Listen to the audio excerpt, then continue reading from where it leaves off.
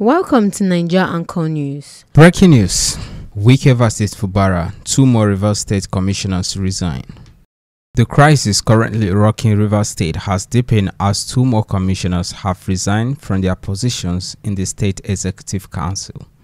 The Commissioner for Works, Judge Kelly Alabo, and his counterpart from the Ministry of Social Welfare and Rehabilitation, Inime Chinwenwo-Aguma, tendered their resignation letters on Thursday. The letter, dated December 14, was addressed to the state governor, Fubara, through the secretary to the state government. Alabo, a staunch loyalist of the Minister of the Federal Capital Territory, Nyesom Wike, stated that he resigned based on the dictate of his conscience.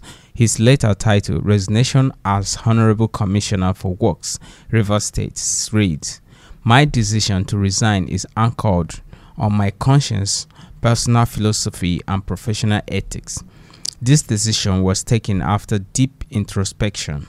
Alabo and Aguma's resignation came hours after the State Commissioner for Justice, Attorney General Professor Zacchaeus Adango, resigned from his position. That is the news. Stay tuned as we update you with latest happening concerning the Rivers State crisis. Thank you for being a part of Naija Anchor News today. Join us again soon for more. Stay informed, stay connected. Thank you.